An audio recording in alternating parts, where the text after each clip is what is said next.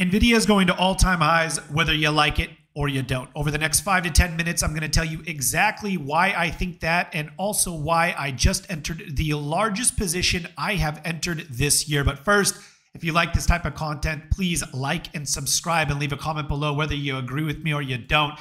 Let me know what you think. First things first, we're looking at NVIDIA here.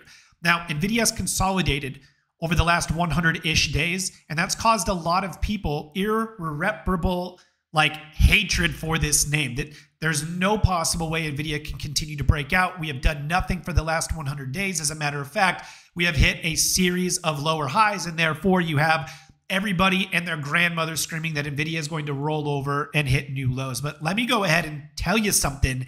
NVIDIA is up, or at least the peak, almost 200%.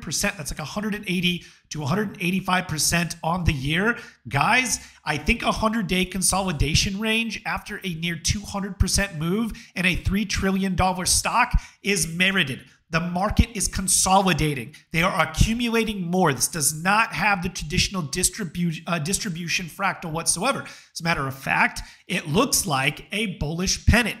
What do bullish pennants do in uptrends? They typically resolve to the upside. This is a continuation fractal if you're privy to technical analysis, just like this was in the middle of the year, right? Everybody wanted to short NVIDIA as it started to roll over into April, and next thing you know, it undercut a supply zone and ripped into new highs. What do you think is going to happen this time as it suckers in more and more bears? Every higher low that comes in, people are expecting this to break down, and it doesn't. It's eventually going to squeeze everybody, and I'm telling you, it's going to get very, very bullish above 130. It's going to get incredibly difficult or damn near impossible to ignore above 140. And once this stock breaks above 140, what do you think the rest of the market is going to do?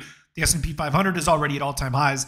NASDAQ is slowly climbing back up. It's less than 5% away. If you think NVIDIA is going to break out to all-time highs, the Qs are going to break out into all-time highs, and obviously the S&P 500 is going to continue to break out into all-time highs as well, right? It's going to be a chain reaction.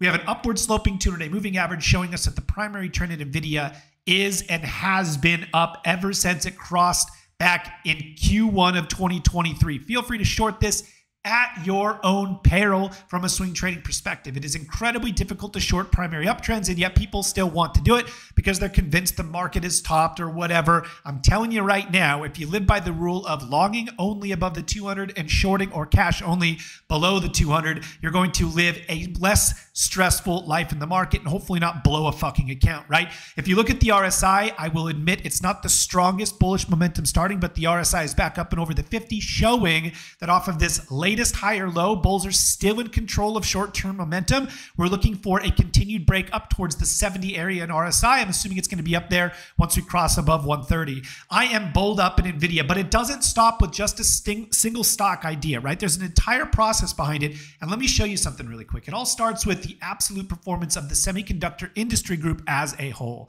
Once again, just a couple of weeks ago, everybody and their mother had a head and shoulders pattern drawn. They expected this to break down, maybe bounce a little bit, but then hit new lows. And it didn't. It found support exactly where it needed to at the 200-day moving average.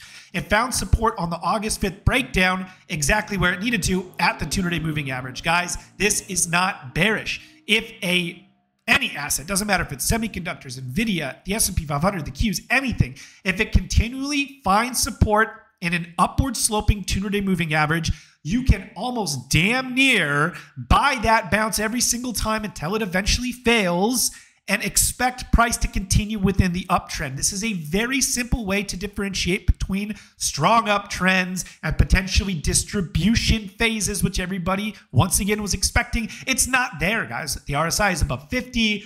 We have this upwards sloping 200-day moving average, and if SMH breaks above 250, 252. It's the same scenario as NVIDIA. All of a sudden, people are going to start going, uh-oh, maybe I need to buy semiconductors again. And then what do you think? Up and over 285 is going to happen. The Qs are going to be at all-time high. Semiconductors are going to continue to break out in all-time highs. And NVIDIA is going to be that flagship stock to own. We're going to go one step further. This is an absolute performance of semiconductors. held support where it needed to hold, showing you that maybe there's going to be a continued move to the upside. But when we look at it from a relative standpoint, so semiconductors against the broader market, it really stands out. A couple weeks ago inside of TTI, we were looking at this specific relationship. And once again, this is a relationship. We're taking the semiconductor industry group and dividing it against the absolute performance of the S&P 500 to show which asset is stronger, the broader market or semiconductors. And we would expect in a healthy uptrend where semiconductors are leading, we would expect the line to go up and to the right. A couple of weeks ago, through that summer volatility, we saw semiconductors get sold off on an absolute basis, which we just looked at, and on a relative basis, meaning they underperformed the broader market. We had to ask ourselves a couple weeks ago, if we start breaking below this level, this is a potential head and shoulders, could we resolve to the underside? And what are the implications if that happens? Well, we said the implications of a semiconductor industry group rolling over against the broader market probably means the bull market's over. We would be defensively shifting our cash. We'd be looking at potentially taking shorts more than longs, etc. You don't get the leading industry group rolling over on a relative basis without following through on the absolute basis a couple of weeks later, which is what we were expecting. But it didn't happen. It bounced exactly where it needed to bounce, just where it found support the last time. So now we're faced with once again, a relative and an absolute argument. Do semiconductors dig in where they need to, which they have, and do they start outperforming the broader market on a relative basis as well? Because once again, we don't want to just own things going up. We want to own things going up more than everything else. And in a very healthy bull market where tech leads, semiconductors this cycle are the market leaders. So what we would expect is semiconductors do start outperforming, which they have since the beginning of September. It's only been 3 or 4 weeks now since they've really started to dig in and outperform. This needs to continue, but it opens up the possibility of all the other large cap, mega cap tech stocks outperforming specifically the semiconductors. Once again, we pointed out NVDA. I believe NVIDIA is going to be the trade to take through Q4. We are loaded up, right? We loaded up yesterday. We've had some positions in there for at least like the last 5 or 6 weeks that are actually free, right? We're targeting January, but it's not just NVIDIA. You know, a lot of the bearish influencers out there on YouTube and TikTok and FinTwit and the media are sitting there saying, well, NVIDIA is a loaded gun. You know, they have earnings, the problems, they have supplier issues, they're stuffing their numbers, all of this stuff. But tell me why, if it's such a big deal, Broadcom is sitting at all-time highs, basically. Tell me why TSM is sitting at all-time highs, basically. Tell me why Texas Instruments is sitting at damn near all-time highs. It's not just NVIDIA, but NVIDIA is the trade to take. So once again, I believe that NVIDIA is going to break out to all-time highs. We have like a 150, 160 price target by the end of the year. That could prove to be conservative. I am loaded to the gills in a trade here. This will make my year if NVIDIA breaks out to all-time highs.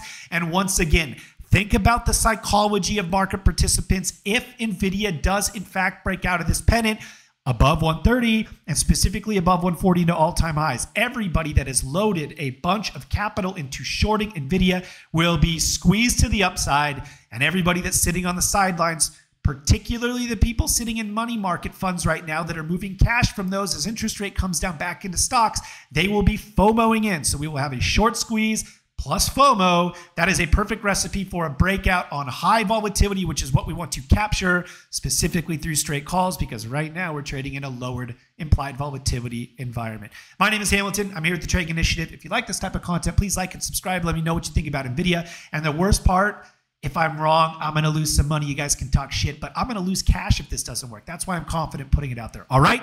Catch you in the next video.